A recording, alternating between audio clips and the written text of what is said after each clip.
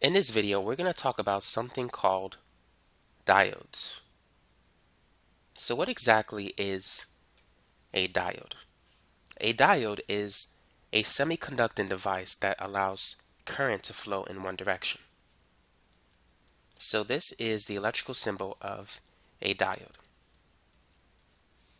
Conventional current will flow in the direction of the arrow. It won't flow in this direction.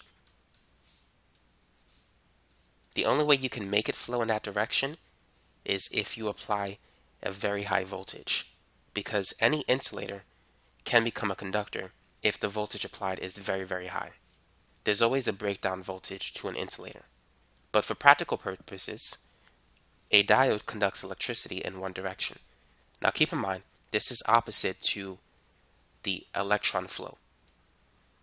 Conventional current describes the flow of positive charge, but electron flow flows opposite in the direction of conventional current. So the electrons are flowing in this direction. So just keep that in mind. Now the left side of this diode is known as the anode, and the right side is known as the cathode.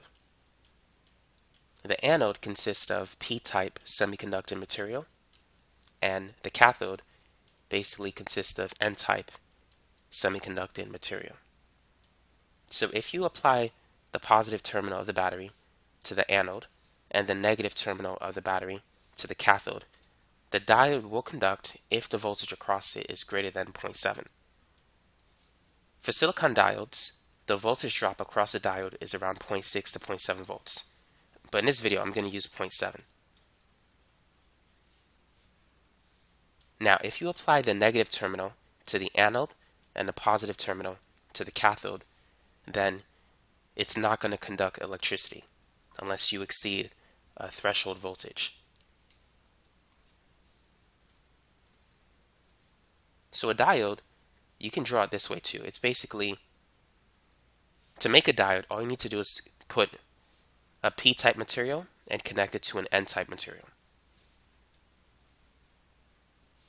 So when the positive terminal is on the p-type and the negative terminal is on the n-type, then this diode is in forward bias mode. So that's when it conducts electricity. So current will flow from positive to negative. Conventional current will always flow in the direction from a high electric potential to a low electric potential. So in this case, from positive to negative. Now, if we reverse the polarity, then this diode will be in reverse bias mode. And so no current will flow unless we apply a very, very high voltage. Now we can make a graph with current on the y-axis and voltage on the x-axis. IF stands for forward current, IR is the reverse current. VF is forward voltage, VR is reverse voltage. And so if you graph it, you're going to get a graph that looks something like this. At this point, the voltage is around 0.7. This is known as the knee voltage. That's the voltage you need in order for the diode to conduct in the forward direction. And here you have like the breakdown voltage, which could be like negative 100 volts, depending on the physical characteristics of the diode. Some diodes, it could be negative 50, other diodes could be negative 400 or negative 1000. So that number could vary, but the idea is that in reverse bias mode, if you apply a large enough voltage, you can force the diode to conduct electricity, but you don't want to operate it that way in other practical circumstances. Now let's work on a math problem. So let's say we have a circuit that looks like this. We have a resistor and we have a diode. Now let's say that the voltage of the battery is 12 volts. So here's the positive terminal of the battery and here's the negative terminal of the battery. And let's say the resistor is 50 ohms. And the voltage drop across the diode is going to be, let's say it's a silicon diode, so the voltage drop is 0.7. So the first question is, in this situation, will there be a current in the circuit? And also, if there is, what is the current that flows in the circuit? And what is the power that is consumed by the diode? So feel free to pause the video and try this problem. So we know that conventional current always flows from positive to negative. So the current is flowing in this direction if there is a current, which means that this side is positive and this side is negative. So whenever you have this situation where the arrow points towards the negative potential, or basically if the current is in the same direction as the arrow, then the diode is conducting electricity. Remember, if conventional current is in the opposite direction of this arrow, then it's not going to conduct electricity. And that's a simple way to tell if the diode is on or if it's off. So if the conventional current is flowing in the same direction as the arrow, you know the diode is on, provided that the voltage across it is 0.7 or more. So let's go ahead and finish this problem. So we know that the voltage across the diode is 0.7 volts. So what is the voltage across the 50 ohm resistor? Now notice that the voltage of the battery is 12, which means that the voltage across the resistor and the diode has to add up to 12, based on Kirchhoff's voltage law. So if we take 12 and subtract it by 0.7, then that tells us that the voltage across the resistor is 11.3 volts.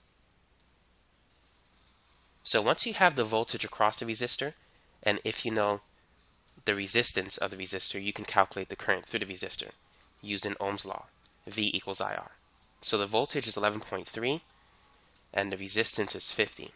So it's going to be 11.3 divided by 50, because in order to get I by itself, we have to divide both sides by 50. So 11.3 divided by 50 is 0.226 amps. And if you multiply that by 1,000, that's basically 226 milliamps. So that is the current that is flowing in the circuit. Now, how much power is being consumed by the diode? We can call this D1, and this is R1. In order to calculate the power consumed by the diode, we need to use this formula. It's voltage times current.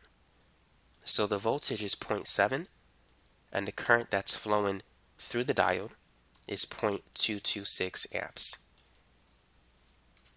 And so it's going to be 0.7 times 0.226. So the power consumed is about 0.158 watts. Now, if you wish to calculate the power consumed by the resistor, it's simply the voltage across the resistor times the current that flows through it. So it's 11.3 times 0.226, and that's going to be about 2.554 watts. So that's the power consumed by the resistor. And the power delivered by the battery is going to be 12 volts times the current.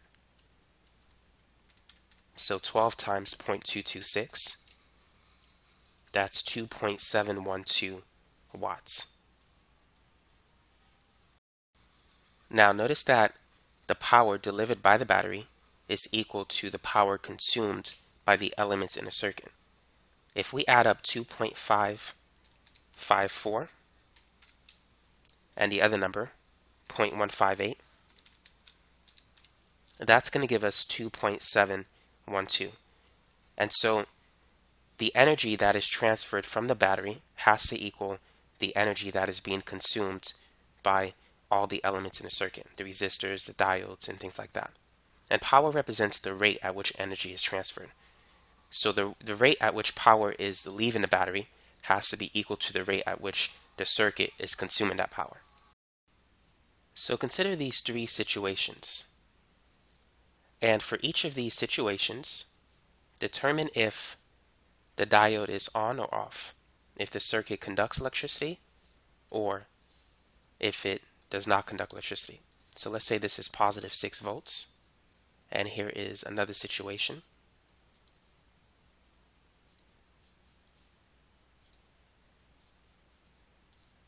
And let's say this is positive 8 volts.